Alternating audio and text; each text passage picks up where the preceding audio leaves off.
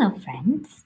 Today we are going to talk about things readers do. Because readers, they don't just read the book really quickly, da da da da da, I'm done, boo doo doo. Or they don't just look at it and say, but I can't read the words. I can't read. Because we are all readers. Because reading means more than just looking at the words. Readers do all sorts of things. Like we talked about last time, we can use our eyes to look at the picture and notice new things. Like I never noticed this was plugged in. We can use our brains to think. We can think, ask questions. I wonder, why is this plugged in? What is it going to? What might happen if David threw the airplane and tripped over it? Ah! But readers, we have two other things that readers do that I wanted to talk about. We can read. Readers often read the same book over and over and notice new things in it. In fact, I like to think every time you read a book, it's new because you notice new things.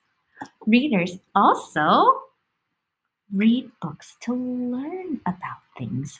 Like in this book, this child is learning about the fire engine and different trucks. We can read books to learn about different things, like maybe how different people feel, like maybe how David was in here, he was being so loud and maybe so crazy like David is, and maybe even a little making not the best choices. And then I'm going to learn a little bit at the end, maybe how he feels and maybe why he feels that way. We can learn from every single book we read.